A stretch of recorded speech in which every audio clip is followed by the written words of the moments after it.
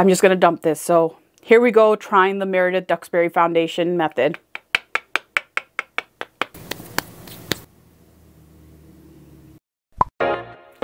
Hello people of the internet. Today we are going to be trying the new TikTok foundation trend. You might have noticed that there have been videos going around on TikTok and sometimes on Instagram of people putting on a lot of foundation. And I mean a lot of foundation. It mainly got popularized because of this one creator on TikTok. Her name is Meredith Duxbury, I believe it's how you pronounce her last name. So she has all these videos and she puts on a lot of foundation, and even though she puts on so much foundation, she looks flawless by the end. Usually you would think that something like that would just make you look like super caked up. The way she does it, even though it looks really like intense in the beginning, comes out with a beautiful product at the end, and she looks beautiful. So I wanted to try it. It's regularly not my thing. I usually use like a serum, like a really lightweight foundation. I love lightweight, light coverage foundations, and I don't even try to use like a full pump. I'm like, literally, I feel like I'm the opposite of her, but I was just like, you know what? I want to try it. It's makeup. You can take it off. I'm curious to see. So let's find out what it looks like. Okay, so one of the first things that she always does in her video is gets her hair out of her face. Very important because you do not want all that foundation getting in your hair. So hair out of the way. Then the second thing is primer. Okay, so I usually don't use primer. I don't really even have primer, but I do have this one from Smashbox. It's the Smooth and Blur. These are the foundations I'll use. So I'll start with the silicone-based primer. And we're just going to apply that all over. By the way, I did do a pretty extensive skin prep for this like I usually do. So lots of moisturizer, oil, you know, essences, all the good stuff beforehand. And I really let that sit in for a little bit so that it wouldn't move around when I put on the foundation and the primer. So I probably did that like almost like an hour ago. Primer is on. Skin feels really nice with the primer on. And now I'm going to use a hand palette because it's a lot of foundation. Rare Beauty foundations. I'm using 2 shades because this one is a little too light. This one's a little too dark. So when I mix them together, they tend to do better. I'm just going to dump this. So here we go, trying the Meredith Duxbury foundation method. Oh my God. Wow, that's a lot of foundation. And then this is the thing, she always uses, it looks like just whatever brush to like mix everything in. Okay, oops, okay. I could probably cover my whole body in this. And then she puts it on the back of the thing and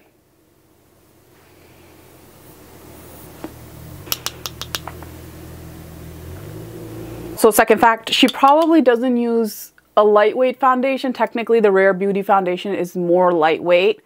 I literally don't have foundation that's like matte or full coverage. I just don't use it. So I'm just hoping we can get the same effect with this.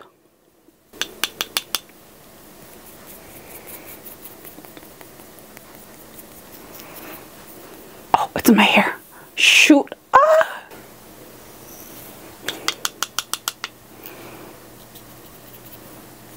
There's a lot of foundation. Oh gosh.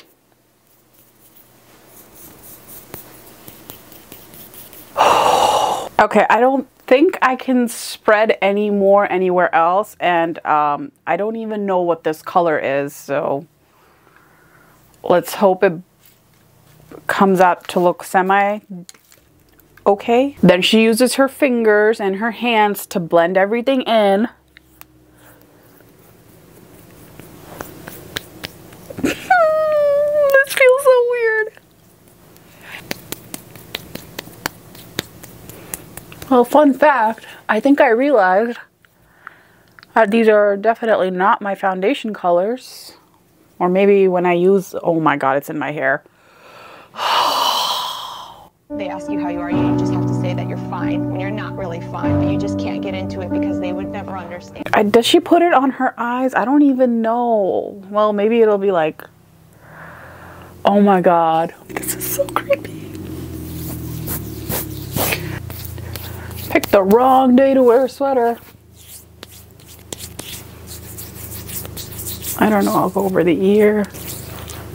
I don't, oh my God, I have so many regrets. I think oh my. Okay, it's, oh my God, it's still really creepy. It's starting to set in a little bit. How does she do this? How does she do this all the time? I think I did more than she did. I don't think she uses this much. I think I accidentally maybe poured out a little bit too much. I mean, I didn't even use half of what I poured out, but still, I think I just poured out way too much compared to what she does. Oh, my phone can't recognize me. Oh, this is such a mess. There's more foundation that goes on here. Now she uses a serum foundation. This is literally how much I would use for my whole face normally, by the way. Okay. Okay. Okay, and mixing that into, maybe that will help the color situation.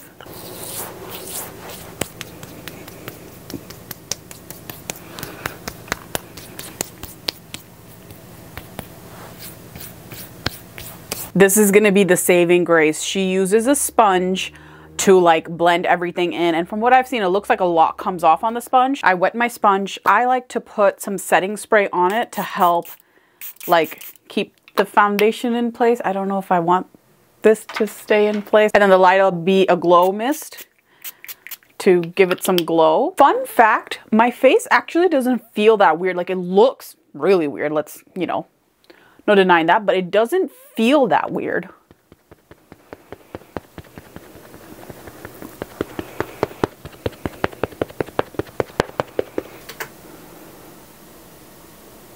It like all came off on the sponge. So what I'm gonna do is I'm gonna blend out this side of the face first only, and then we'll compare.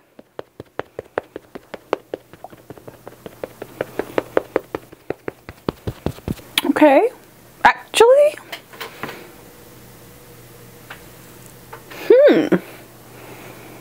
it doesn't look as bad. Let's do the other side.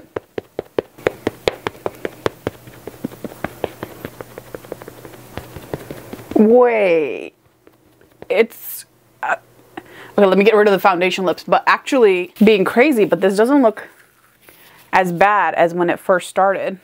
I want to show you guys the sponge. Look at the sponge. My sponges never look like this. Like, it's this color right here that you can see the unused part, but like basically it's now all just foundation. Color check, I mean, it's still a little off, but we haven't added other bronzer and contour and stuff to it, so hopefully we can get it looking normal. Okay, I think this looks a lot better than when we first started, because because that was just scary. I think it's getting better. I'll know when I edit, but I think it's getting better. All right, the next thing that she does is she powders her face. Like, looks like she powders her entire face. I don't have like a matte setting powder, so I'm gonna use the Lancome Absolute, which is like a glow powder.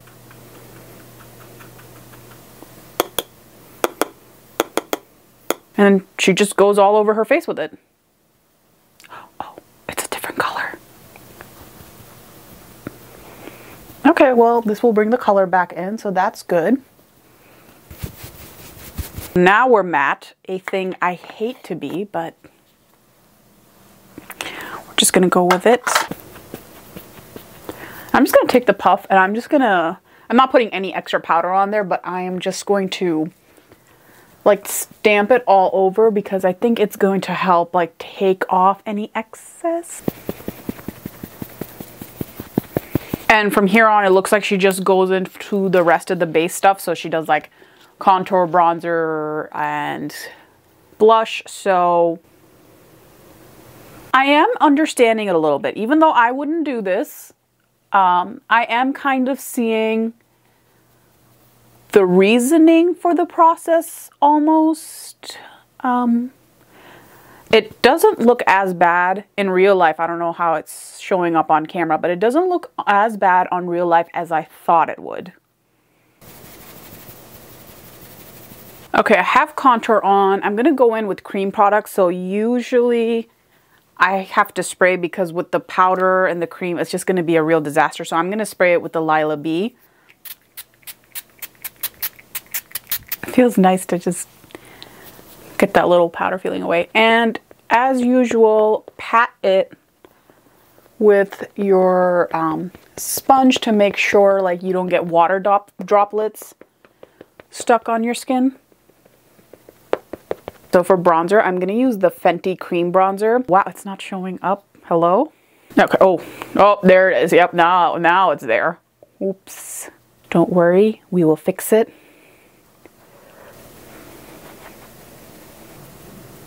Take our little sponge again and blend. And then blush. I'm just gonna go in with the Patrick Ta blush because this is neutral enough. This is She's Adorable. And I've noticed that Meredith keeps her blush pretty high up, which is something that I do too. So we're gonna keep it pretty high up here on the cheekbones. Okay, we have color again, yay. Do a little on the chin, nose, forehead, kind of at the end of where the bronzer was, so it kind of blends into the skin. And one thing, did you guys notice you can basically contour with blush? I think you can contour more with blush sometimes than with contour powder because look at how lifted this side of the face is compared to this side of the face. Oh my god, the close-up is insane. Not in a good way. I feel like I've been so many colors since this video started. And then she goes on to her brows. There's so much product on my eyebrow pencil. Oh my gosh. So I'm gonna show you guys a close-up of my brows. They usually look black, but with the amount of product that's on there, they look gray. You see, they have a gray tint to them instead of like the black one that they usually have, which is just because it has so much product in it. Oh. Okay. So this also, when I'm putting my brow wax on, the brows are a different color because they're picking up the powder and the foundation that was laid down on them. So that is interesting as well. Eyebrows are, they are what they are. I'm gonna go do my eyes and I'll be back and then we'll finish up everything and I'll give you my final thoughts. Okay, so I'm not fully done yet. This is halfway done, but it feels like the skin is like normal now. I mean, it's a little bit drier in texture than I would like to make it, but it's not that bad, and I don't think it looks that different from what I usually do, so maybe I've just gotten used to it at this point. Next step, she takes a highlighter. She always puts it down her nose. Whoa, that's really shiny, okay. And then the last thing she does is lips. The lip liner in there. One thing I have to tell you, as I try to talk as I line my lips, is that I think from far away, it doesn't look as bad, but looking in my little like mirror close up, you can see like everything. Like you can see everything just like amplified and exaggerated, not in the best way. All right, final thoughts. So I was so skeptical when this started, right? I was like, it's not gonna work. It's just not going to work. It's definitely not gonna work for me. It works for Meredith. It works for other people who do super high coverage, but for me, it's not gonna work. And I was wrong. I was wrong. I think on camera, at least from a distance, it looks good. I haven't edited it. I'm only looking from the little monitor, so maybe it doesn't look good on camera either. But from what I'm seeing right now in the monitor, it doesn't look that bad. Close-up is another story. Close-up, you can see everything, and I just don't like the way my skin looks close up. And it's also, you know, because I have dry skin, I have a little bit more texture. So somebody who might have like a little bit oilier skin than me, or who may just have a better primer, better foundation combo, might look better in this even close up. I'm not saying that they don't look good close up, but this is what I look like. Only bright lights, no filters or anything. I don't know if I'll try this again, but I am happy that it doesn't look as crazy as I had anticipated it to be. I'll do a makeup removal video and I'll add that to the end here, and I hope you guys all have a good day. I'll see you later. Bye.